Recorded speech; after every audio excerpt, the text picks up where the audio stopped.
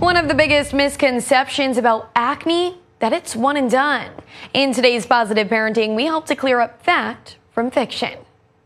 School supplies might not be the only thing your adolescent is bringing back to school. Acne, it can be painful in more ways than one.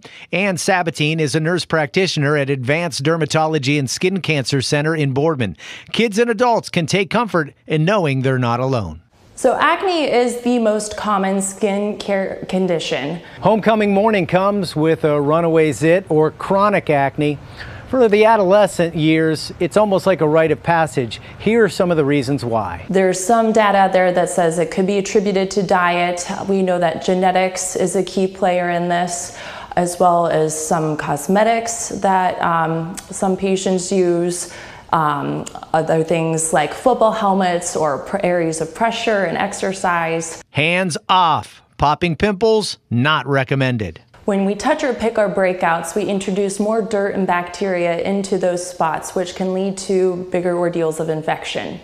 Also, by poking and prodding can lead to scarring down the line, and sometimes that can be more difficult to treat than the acne itself. Hot compresses, also a no-no. Is to wash your face 2 times a day. Really just using lukewarm water and a gentle cleanser is truly all that you need.